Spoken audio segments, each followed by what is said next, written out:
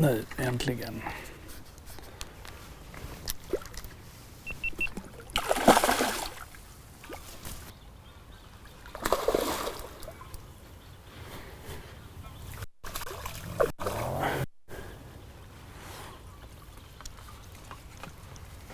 Så här kan det se ut när man metar sutaren.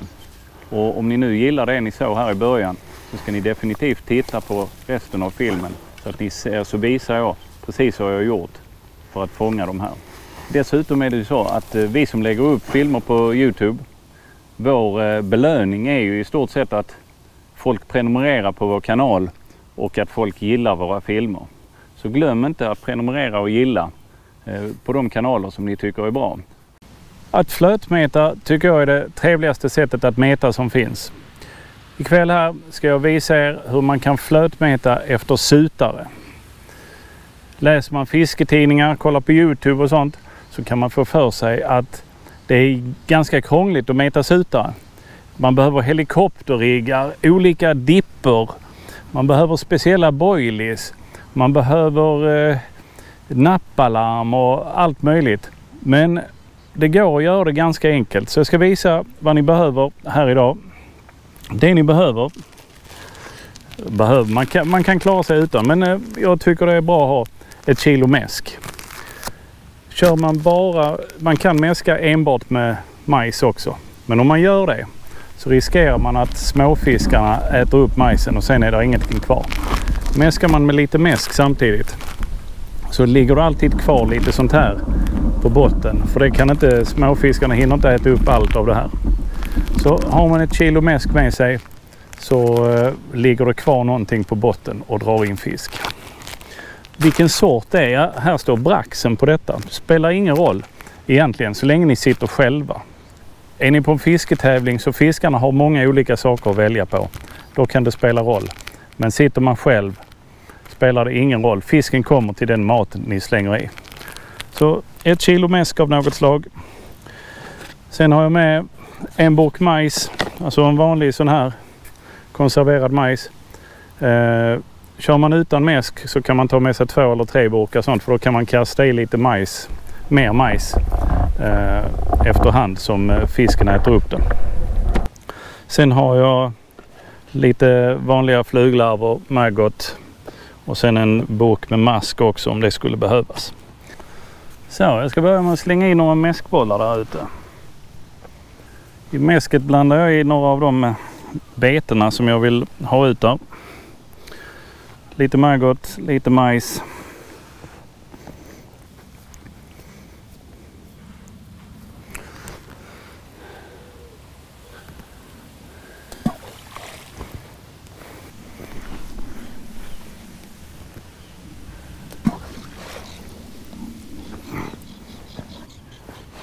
För att ha ett framgångsrikt sutarmete så för det första så måste man ju mäta i ett vatten där man vet att det finns sutare. Men faktum är att det finns sutare i ganska många vatten. Ett vanligt problem när man fiskar till exempel sutare det kan vara att det är så mycket annan fisk som är inne och äter och tar krokbetet hela tiden. Mörtar och braxar och sarvar och sånt. Här i denna dammen, ja, där är en del mört och brax som man får emellanåt. Men det är inte så att det blir något stort problem så det funkar alldeles utmärkt att köra med majs här. I vissa vatten där det är gott om lite större braxar på ett kilo och sånt så kan det bli nästan rena plågan att hålla på och dra brax efter brax efter brax när det är sutar man vill ha. Då kan det vara läge kanske att antingen köpa några boilies som man delar i lite mindre delar eller så kan man köpa sån här frolik hundmat som är lite hårdare och sätta på kroken. Det finns lite olika knep men i stort sett så handlar det om att få betet att ligga i fred tillräckligt länge så att sutarna hittar det. För oftast så kommer inte sutarna i någon stora stim utan de kommer 2 och 2 eller kanske 3 och 3. Och de äter inte alltid liksom hej vilt utan det är ganska ofta att de är på mäskplatsen och så tar de ett majskorn och så står de där och glor lite och sen kör de vidare. De ökar sin aktivitet på kvällar och på morgnar så att har man möjlighet att fiska på kvällen och morgonen så är det betydligt bättre. Och med kväll, man kan hålla på och fiska en bit efter det har blivit mörkt. och ha bra fiske. Det är sällan lönt att fiska sutar där det är för djupt, utan hålla på 1,5 meters djup, kanske 2 meters djup max. Djupare än så behöver man inte gå. Har ni en sjö med näckrosor så är det nästan garanterat att det är sutar i näckrosorna eller i närheten av näckrosorna, så då fiskar man liksom in till dem om det är en stor liksom vik med jättemycket näckrosor. Det brukar alltid hålla sutar. När jag mäter sutar ser det ut så här. Jag har en vanlig haspelrulle, 0,23 lina. Där kroken, en Kamazan Animal, storlek 8 har jag. Då kan jag få plats med flera majskorn om det behövs på kroken. 20-25 cm ovanför kroken sitter det 2 nummer 4 hagel. Sen har jag ingenting förrän här vid flötet. Flötet är ett denna visar, genomskinlig plast. Jättebra synlig antenn. Perfekt att sätta starlights på också. Den här visarwagen är förtyngd med, sitter redan 4 gram tyngd på den. Jag fäster den med ett flötestopp på var sida om, och sen för att få till nedtyngningen av flötet perfekt så har jag satt 2 hagel där också, för att flötet ska stå så bra som möjligt. När ni flötmätar vill ni ha egentligen så lite som möjligt av flötet som syns, så liksom 1 centimeter högst eller något sånt ska sticka upp på vattnet. Så är det perfekt. Tävlingsmätar man sen så vill man kanske ha ännu mindre. Men jag tycker när man fiskar efter större fiskar så funkar det med lite mer som sticker upp. Sen dessutom ska jag sätta på en starlight sen, så sänks det ner ytterligare lite grann.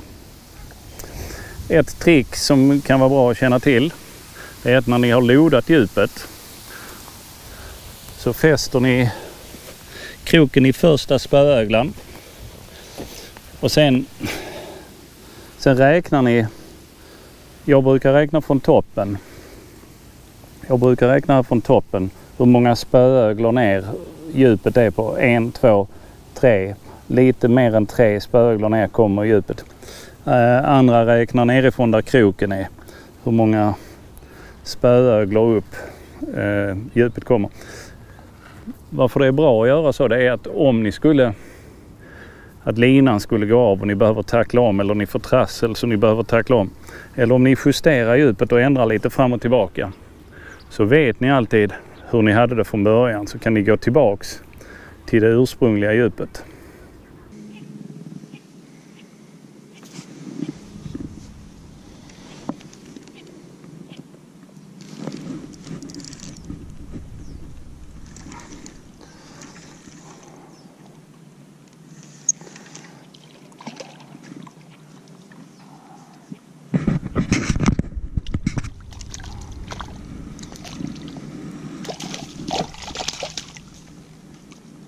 Liten braxen. Inte så stor. 2 hektar kanske.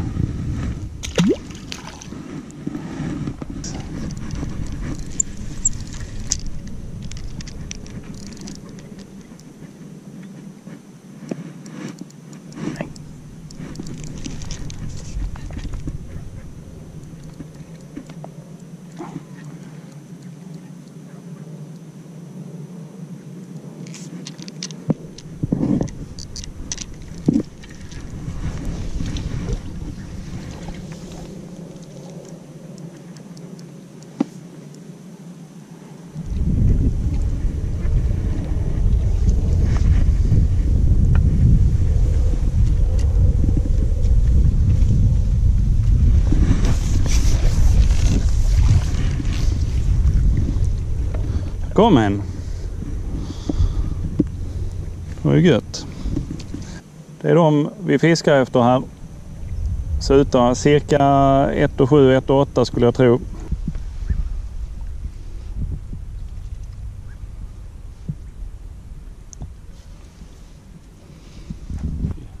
Jag tror de väger 1,8 eller något sånt, de brukar ligga där.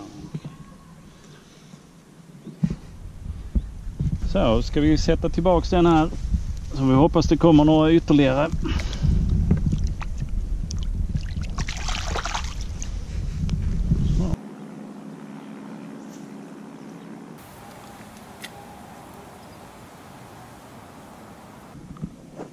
Så det satt fint med första sutaren för kvällen där ju.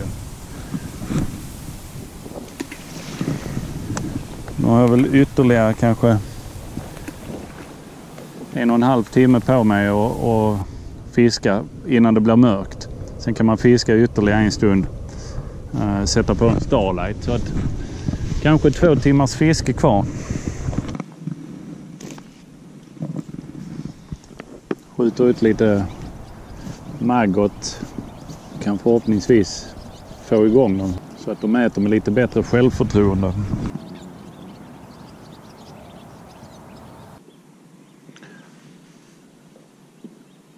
Då hade jag några rörelser på flötet innan.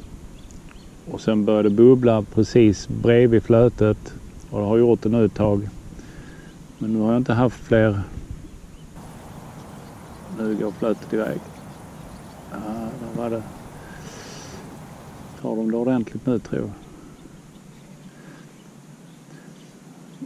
För ibland är det lite lurigt om de har lyckats sno betet. Där kom den. Också en större fisk.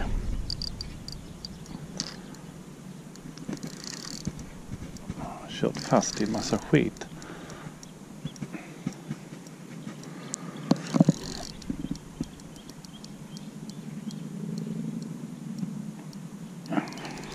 En massa växter på botten som den har kört fast i. Och den har en sutare till. Men den är inbakad i... Den är inbakad i växter.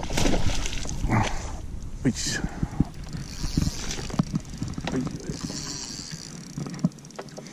Ja, som ni ser så kan de vara rätt så stridbara.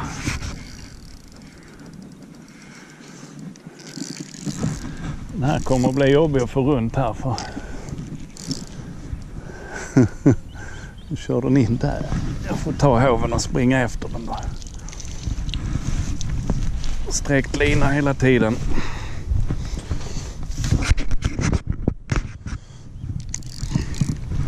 Jag har kört fast här i.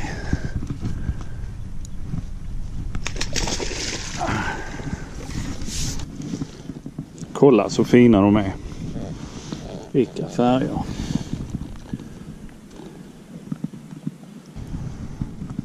Ja. Otroligt fin fisk. Sutare. Tinka.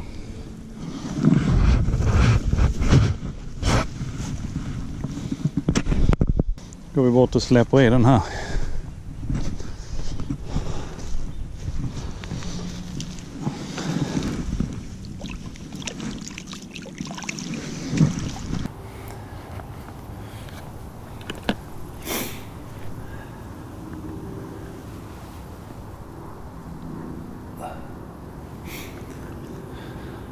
När det blir mörkt så här så finns det såna här starlights.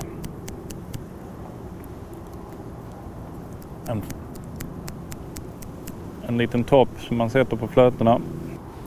Så kan man fortsätta fiska fast det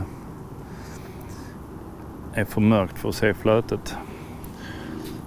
Sitter det där.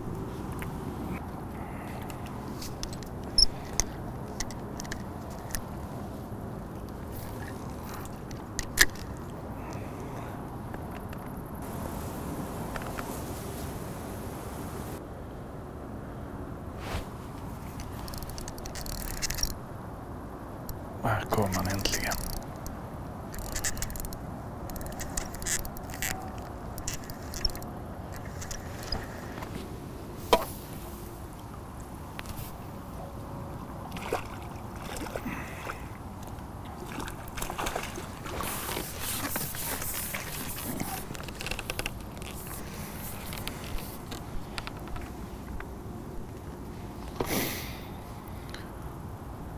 Det här, mina vänner, det är en braxen.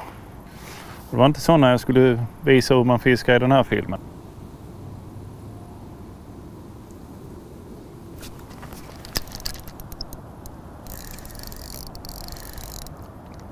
Nu äntligen kom den. Det är något större i alla fall.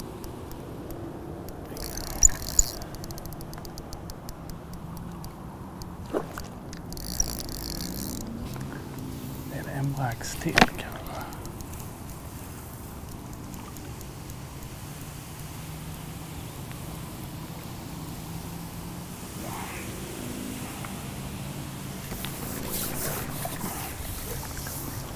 Ja.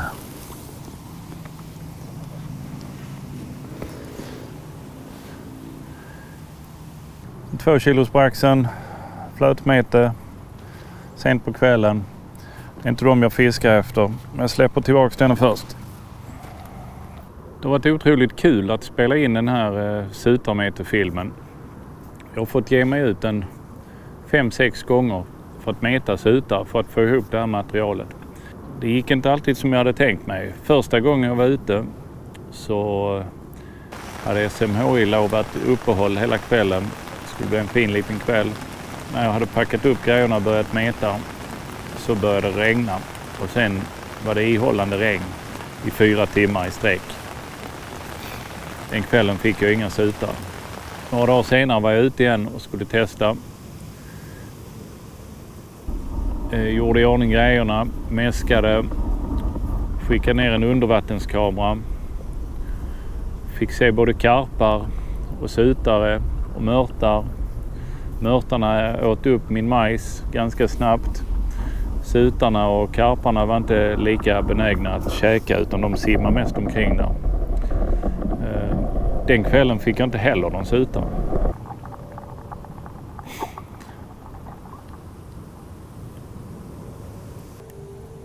Ja, som ni har sett så går det att fiska sutar med ganska enkla medel.